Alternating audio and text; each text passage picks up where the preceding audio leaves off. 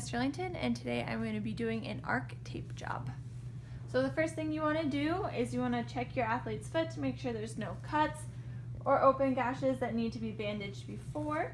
Then you just want their foot to be in a neutral position. And you're first going to start out with an anchor, and you want to go right on the heads of the metatarsals, and you just want to lightly wrap that around. And then close it. And it's okay if it's loose on this side because you can just pinch it right there. And then you're gonna have your athlete just flex their big toe, and you're gonna find the head of their metatarsal, and that is where you're going to start. And you're gonna go down, loop around the ankle, and come right back up to where you started. Ooh. And you're gonna do that on the head of every metatarsal.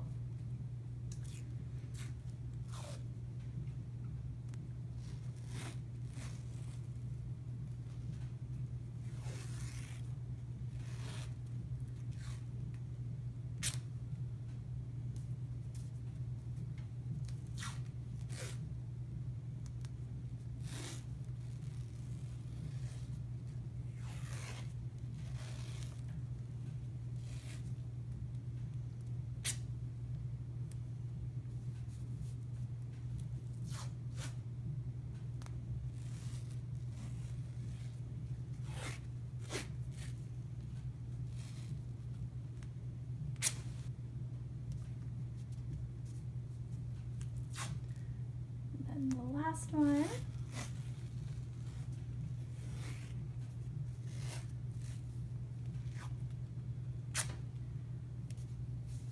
Perfect. And then if you have 1.5 inches of white tape, this will use better because you take up more surface area per strip. But then you're gonna go and you're gonna close everything to make sure that it's all connected and taped in.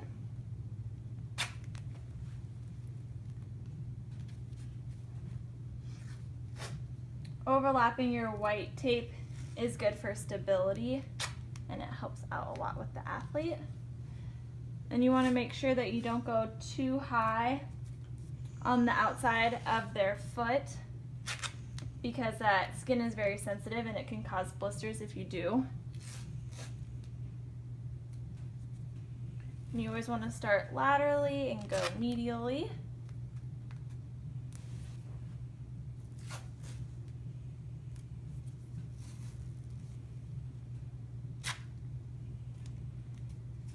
And then for your closing strip, you're gonna do it exactly how you started. Overlay on the metatarsals, lay it over, and connect at the top. And pinch the side and mold everything together.